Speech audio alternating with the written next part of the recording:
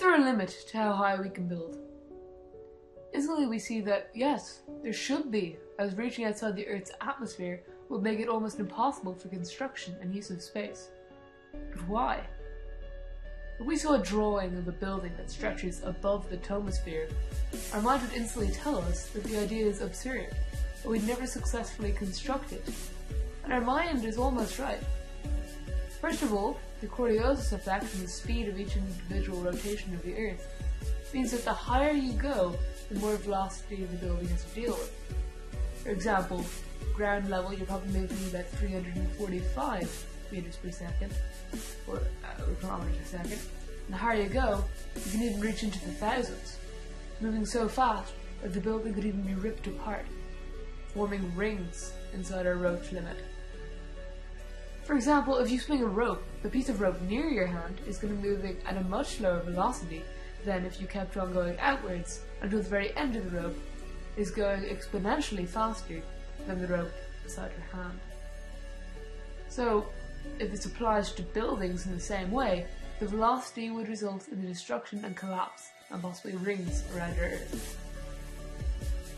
Also, this means that one side has to be heavier. One side has to accentuate more, as the velocity means that it's leaning back on one side, and if both sides were symmetrical in a thin fashion, it would result in the snapping of the building, like many telephone wires that stretch meters and miles above. This means that you would have to have a very, very big base and a very slim top. But that would be very difficult, as the mass reinforcing of the building would make it much harder, as this creates a very large potential mass. When U equals G multiplied by mm over G squared, you're creating a wider base to get a higher overall weight of your building that will eventually break under the assumption that gravity still applies to the building and you haven't gotten over any centrifugal forces. But more on that in a second. Also, another major problem is the wind. What feels like a gentle breeze at ground level can be a howling gale of up to 500 meters above.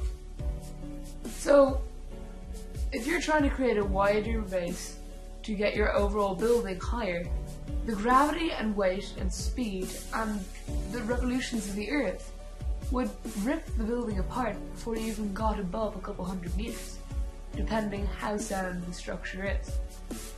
Also, if you actually manage to construct a building with such height that most others are destroyed from their own creation, and rooms and floors will be unusable, as it would change the weight and safety precautions. So the building is technically no longer a building, as it's now a tower.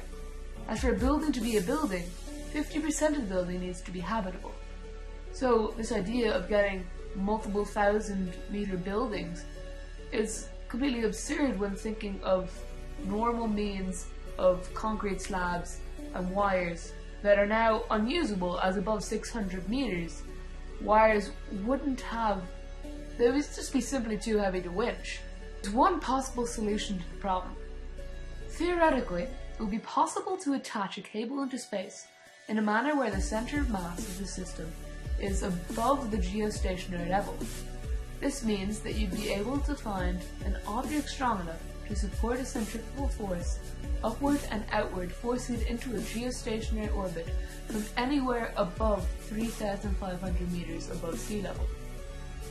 But where we are at now, in the present, there are no materials at all that could be able to hold their own weight up to 3,500 meters. So, if we were just to think of using stone and concrete slabs of a relative density around 2,400 kilograms per meter cubed, you could only really support a very well-modeled building if we were to add in the gravity, the air pressure, the wind pressure, and the velocity from about 1.2 kilometers to 1.5 kilometers. Thank you for watching, and if you liked the video, please like and subscribe, and as always, thank you for watching.